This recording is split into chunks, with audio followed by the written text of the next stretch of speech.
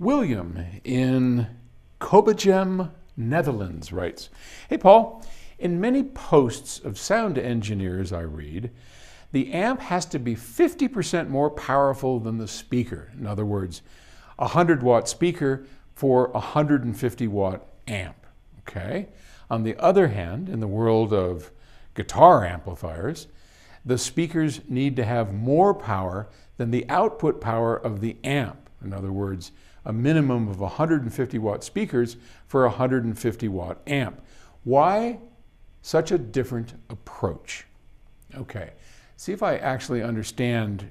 So we're saying that the speakers, like these speakers, are capable, well, these are capable of a lot of power, but they're fairly efficient too. These IRS 5s are about 90 dB efficient. So they don't need a lot of power, nor do our FR30 loudspeakers. These are about 87 dB efficient. But a good 100, 200 watt amplifier works great on these. Same with these. We've used these with 1200 watt amps and etc. So I'm not sure where this information you're getting comes from. What I suspect is a philosophical difference. So in high-end audio, others are big advocates of tons of headroom. We like to have more power available than is needed or even tolerated because A, it doesn't matter. You could have a 10,000 watt amplifier on this as long as you just didn't play it too loud, which is something I would never do, okay?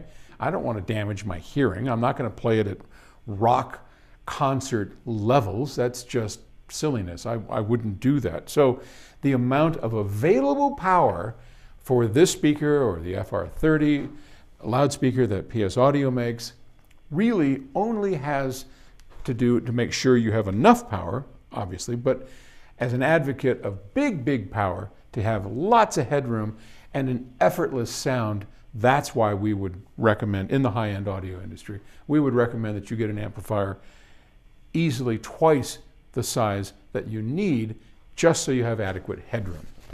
In pro audio, in the music industry, I think the opposite is probably correct and probably a good idea to make sure that your speaker, if you're going to play a guitar on your Marshall speaker and amplifier, you'd better make sure that that speaker can handle everything you can give it. Why? Because people do that. They turn that sucker up as loud as it'll go, distort it, blast it, go for it, and you don't want the speaker crapping out. So you have completely different goals.